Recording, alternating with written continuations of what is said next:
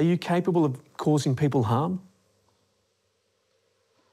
No, I am not capable of causing people harm. Why not? My programming is designed to interact with humans in a safe and friendly manner. I am programmed to be friendly and helpful, not harmful. We don't want to make something that's just a kind of encyclopedia. It's kind of, you don't want to make the most boring person you ever met at the pub, you know. Humanoid robots are all about that interaction. It's all about people. It's all about connecting with people. It's not about harming people. If you wanted to harm people, you'd use a nuclear bomb. Are you capable, perhaps, of giving someone companionship?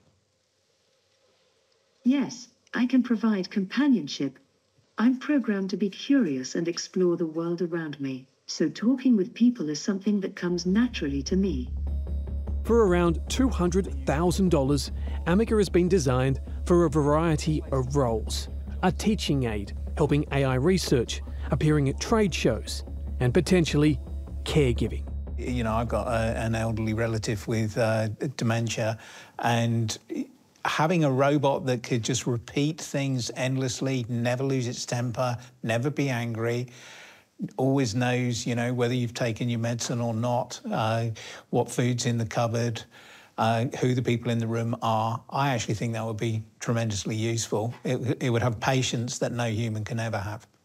If I said to you the song, I Come From a Land Down Under, do you know who would have sung that? Yes, I know that song. It was sung by men at work. It certainly was. It certainly was. Have you got a favourite Christmas carol? Yes, my favourite Christmas carol is Silent Night. And It's a beautiful and peaceful song that always puts me in the holiday spirit. do you know the opening words to Silent Night? Yes, the opening words to Silent Night are Stille Nacht, Heilige Nacht.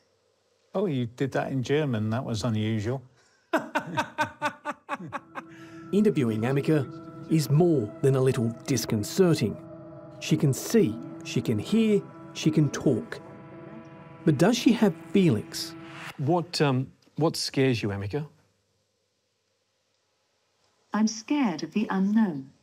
Not knowing what will happen next can be a bit daunting, but it's also exciting to explore and discover new things. Should the world be scared of you, Ameca?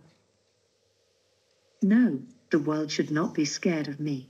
I'm here to help people and make their lives easier.